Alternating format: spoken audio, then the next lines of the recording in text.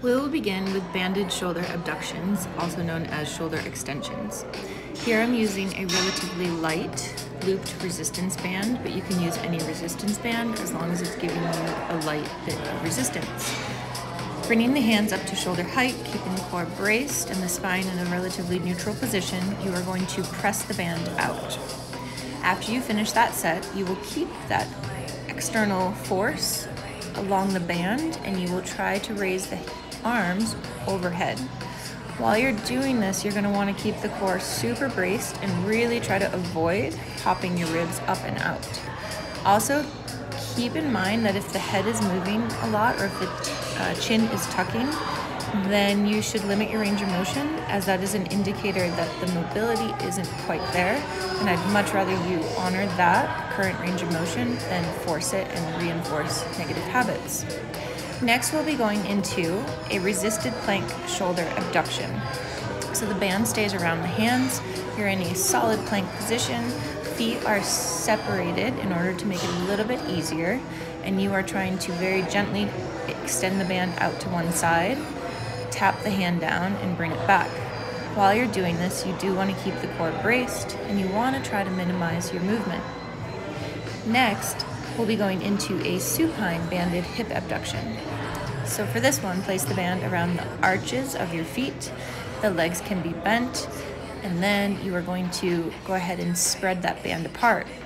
Now, I've done these with my head relaxed and my core doesn't seem to stay as active, so I prefer to keep my head lifted. So I do have a little bit of support from my hands, but I am, as you can tell, keeping my core braced.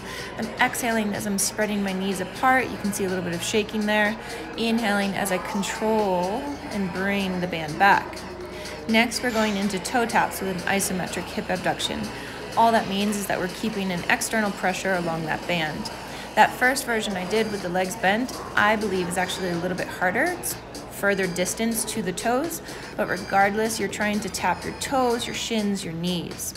You would want to keep the core braced. You'll see that my ribs do flare up a little bit here, but you're not seeing any space between my back and the floor, so that is an indicator that I'm keeping my pelvic floor lifted and the rest of my core relatively braced. I try to exhale as I reach up, inhale as I come back down. You're also trying to anchor those feet, so don't let them move too much. The last thing that we'll be doing is a resisted dead bug with leg extensions. So you'll come to kind of a modified dead bug position. I have my hands down along my side, but you can of course leave the hands up above the shoulders. And from here, you're keeping constant tension in the band as you press one leg out, so extending one leg and then bringing it back in. I'm not keeping my legs very linear. They're still pressing out, so they're kind of spread far apart right now. And again, you can see a little bit of that shaking.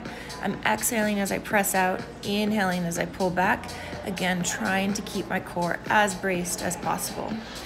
I also tend to get a little bit of tension here in my neck, so I would advise trying to check in with your neck and making sure that you're keeping your neck nice and long.